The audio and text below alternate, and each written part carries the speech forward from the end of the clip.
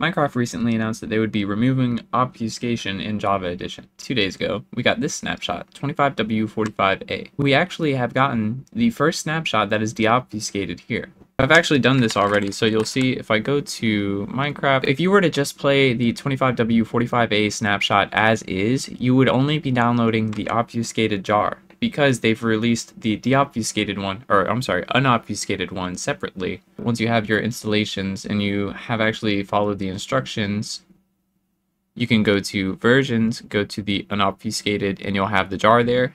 And I've already unpacked this jar into its own folder so that we have the unobfuscated files here.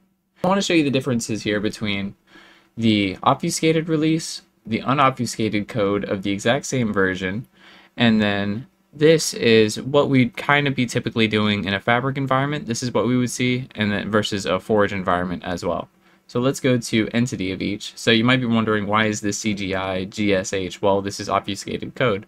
And if you go to the mappings.tiny file and search for specific class names, you will actually be able to find the specific name that it is being obfuscated into.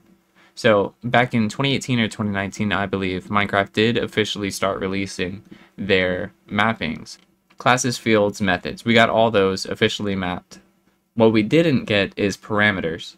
So what you'll see here, this is a bad example, but this one, if we go down, even in this Forge one, we'll scroll down, even though we have the official mappings, this is still obfuscated, in Forge at least. These parameter names are automatically generated. These are called surge mappings, I believe. It's what Forge uses during runtime. So this is kind of irrelevant to us. We don't like to see this though. We don't want to be seeing these. We would rather see something like GUI graphics.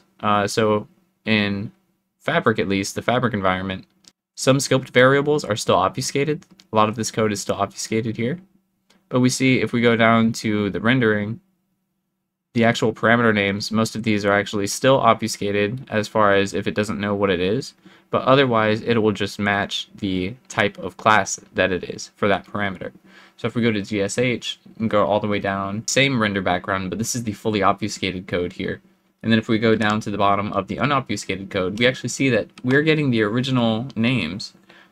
Final float A here. So A is partial tick. I know that much. You see, we have the unobfuscated code. This is what we'll be basically developing with going forward, is this unobfuscated code, which is very beautiful to see. We have all of these internal names, whereas even here in Fabric and Forge, these were not remapped properly. So I just wanted to give you guys a brief overview of what you'll actually be seeing going forward in Minecraft mod development, because even though we did have official mappings, they were not always perfect. The parameter names were always kind of screwy. We had some things that were good. Parchment mappings came in, gave us more parameter names, but they didn't always give us, well, obviously they didn't have any internal parameter names like this, so we were still missing that. But now this is like the full package here. We have as close to the raw source code as it can really get. We have the decompiled of what Mojang has developed.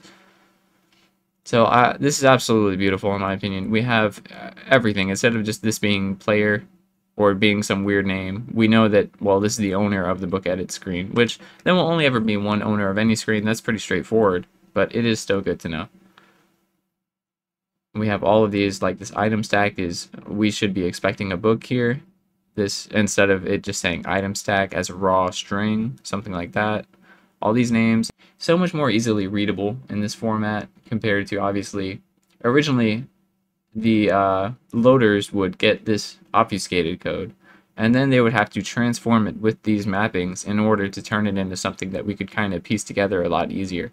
But now this is like the full package here. We know exactly what's going on pretty much every step of the way.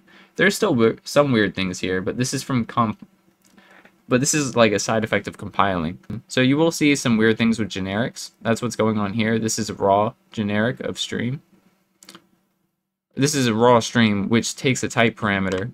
If you go here, it takes a type parameter, but we're just using the raw instance and dealing with generics. I'm almost 100% positive this is a compiler thing. Either way, beautiful going forward. Absolutely beautiful. I love it. We love to see it.